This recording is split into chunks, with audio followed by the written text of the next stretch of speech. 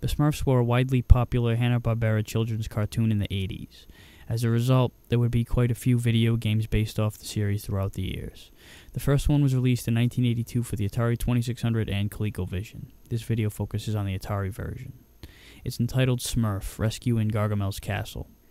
You'll control a nameless Smurf who has to smurf through several screens, smurfing over various obstacles, and attempt to rescue the smurf-napped broad Smurfette. Aside from the obstacles, your other hazard is the timer, which is represented by an energy bar, so you can't be dilly-dallying around. Jumping is weird. You move the joystick up once for a small jump, and then again immediately after to jump higher and forward to get over shit. Your first time through the cycle is ridiculously easy. Jump over a fence, then a river, then some steps, then a cave with a spider hanging off its web, then the river again, and then you simply hop a few platforms and bam, you've rescued Smurfette.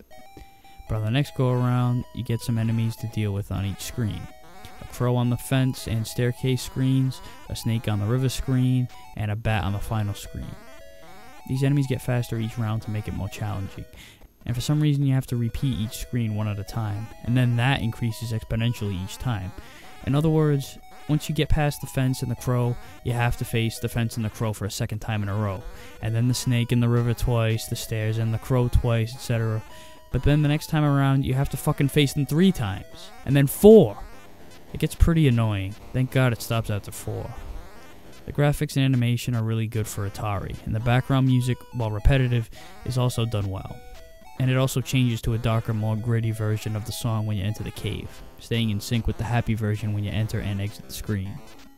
The fact that your only defense against enemies is to jump over them and run is a good anti-violence message to kids, but it also teaches your kid to be a pussy and not stand up for themselves when they're being attacked.